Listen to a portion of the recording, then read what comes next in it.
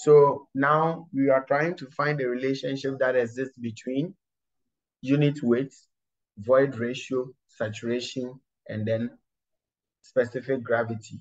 So again, we are starting from all the time we begin from here, make assumptions or try to break them further and then do substitution. We've seen this in earlier slides, and then until we arrive at this, and finally we can express this using the earlier table, earlier three-phase diagram. And then, so it's more or less about substituting one parameter you have been able to establish, given a particular assumption to arrive at another. And again, I will entreat you. So note, unit weight for dry, fully saturated, and submerged cases can be derived from the upper equation. So where you have a sample totally dried, you will know what to do. Where it is fully saturated, you will know that when it is fully saturated, it means air is not present. So that would mean void ratio will be what? That's something to find out. And so at the end of the day, your expression becomes simplified. And submerged is where you have, you know that usually when you have a sample, so let's say, for example, I have two buckets, either of them filled with samples, and I take them in, I dip one into water. As soon as I submerged it into water, it becomes quite lighter in my hand to handle. So those of us who have drawn water from a well before, you realize that when you throw the container you are using to fetch the water and it is being submerged, when you drag it, it's always lighter, but until it comes out of the water, it becomes heavier. So whilst in the water, there is some kind of upward force within the water that is forcing or pushing the sample out of the water. And so because of that support, it kind of does not give you a reflection to know the exact weight of your sample. And so we can do a computation to know the submerged weight of a soil sample and its actual weight when it is dry and all of that. So then, if I know, so if you are given these three guys and you are supposed to compute for that, you can have your phase diagram in this format and then you resolve them.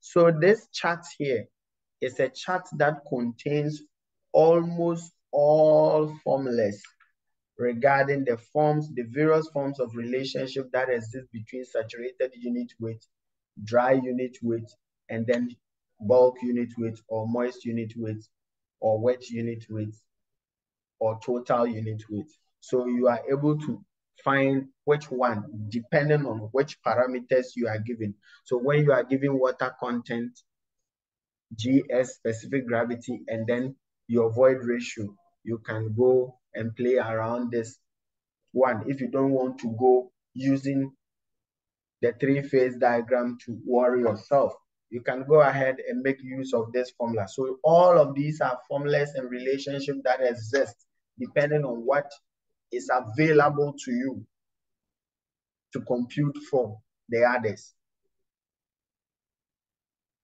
So let's see, solution of phase problems. So now, method 1, you have to note these relationships. So return to the basics. We are trying method 2. We want to return to basics, where you have to make some assumption of some volume of solids to be 1 or total volume to be 1 or weight of solids to be 1, depending on what is given to you. Remember this when you are given a question. This is either you memorize some basic relationship as these 4 guys, or you use the basics, trying to use the phase diagram to resolve your situation. So method 2, when you are given void ratio, you assume Vs to be 1. And this is the phase diagram you are going to arrive at. We've seen it. when you are giving water content, this is what you can do. And at the end of the day, we've seen this expression too. So now we are giving a question that the moist unit weight, and remember I said moist unit weight simply means wet unit weight, total unit weight, bulk unit weight. All of these things mean the same thing. And so you have your moist unit weight, which is gamma, of a soil sample being this value. And then now your specific gravity is 2.69, and then your water content is given to you. So once you know all of these parameters, you are being asked to find out or compute for dry unit weight, void ratio, porosity, and degree of saturation. So now, if you can memorize those formulas, fine, fair enough. So all you need to do, so remember this chart. It says that when you are given water content and unit weight, go for this formula. So you see, it's there staring at your face in this question. So you make the dry unit weight the subject of the equation, and you have been given water content. So you just punch into the value, into the formulas, and then your calculator will give you this as your answer. So now the dry unit weight, which is dry unit weight of an expression, you know that, and you know this formula. So again, you go back to this chart, watch carefully the formula, GS over. So where you know your dry unit, you know dry unit weight given to you. Which formula are you going for? So if you know dry unit weight given to you, when you are given dry unit weight, look at the set of formulas that you can deal with. Look at them. So you know GS, you know void ratio, saturated, and then the like. And then now dry unit weight session, you have dry unit weight. Look at the formulas that are available to you. So let's see which of them can we make use of. So look at this. You know the unit weight of water. So if I pick this, can I get the answer? Unit weight of water is a constant value. So it means if I pick this, I can easily get the answer from it. So you look at the formulas and the charts that are available to you and see if you can easily resolve that. So knowing your, exactly. So this is what I was pointing at. So now you know your dry unit weight is equal to this expression, and then you substitute them with the values given to you, you make E the subject, and you arrive at your answer. Then the expression goes on. Again, you know this expression, you've seen it, where you have this expression. How do you get your porosity? You know that. And then finally, you know this relationship, SE is equal to WGS. That is what is being used here to compute for your degree of saturation. And again, you have your answer. Then now, method B, where you want to play with that long process, phase diagram thing. So now you know your value, which is your water content was given to you. So you can stay knowing your water content, and you know that weight of water is equal to weight of solid, which is the same as saturated or saturation times unit weight all over GS and water, unit weight of water. So now you know this guy and that guy can cancel out. And so you have your, and you know this is weight of water content. So water content is equals to SE over GS. So you know this. It has been given to you as 9.8%. And so it becomes 0.098. It's equal to SE over, and you know your specific gravity was given to you as 2.69. So when you punch in the values, you have the saturation times your E to be equal to 0.269.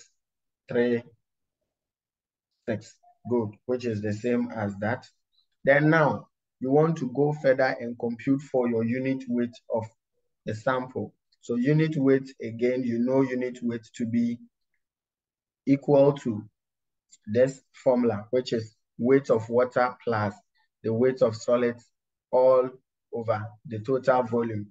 And you know this guy, you know this, you have computed for that, you know this already. And so knowing all of these parameters, the only thing you don't know now in this formula is this. But then this guy is also given to you. So looking at this expression, the only thing that you'll be looking for is E. And so using this expression to punch in all of the values you know GS is given to you as this. The unit weight of water, which is a constant, 9.81 kN per meter cube. You know SE, you computed it from here. You know the unit weight of water once again, all over. This one is a constant where you are given one parameter. The phase diagram will change, where your total volume becomes what? Which is this V here, becomes 1 plus E. You know this. And so you can easily make E the subject of the equation and you arrive at that. Then now, you want to compute for your dry unit weight. You know the weight of, the formula is weight of solids over volume. And this expression can further be written in this form. When it is in this form, you know this. You know weight of what, unit weight of water. You have computed for E. And so substituting them into the formula and punching using the calculator, you arrive at that. Then now porosity is the volume of void over the volume, the total volume of the sample. And this E can also be written in another form. We know N is equal to E over 1 plus E. We know this expression. And so knowing this expression, all you need is punch in your E you computed for earlier on from here. And then you arrive at this answer. So remember, this is supposed to be in percentage. So you have 33.8%. Then, now that you know E, you can easily compute for saturation, degree of saturation. So degree of saturation is a matter of making this the subject. You know your E, isn't it? So, and that is gotten. So you know SE is equal to W GS. So now you know this, you know that, you know this. So all you need to do is just make this the subject of the equation and you have this expression. So try them on your own. And then this one is trying to use the phase diagram, making an assumption that this is 1 kN.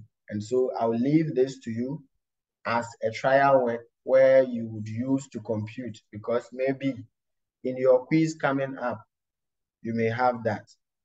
Then we have the next question given to you here, which is field density testing. Has shown bulk density of a compacted soil base and whatnot. All of the parameters are provided. So you make your usual expression, SE is equal to WGS.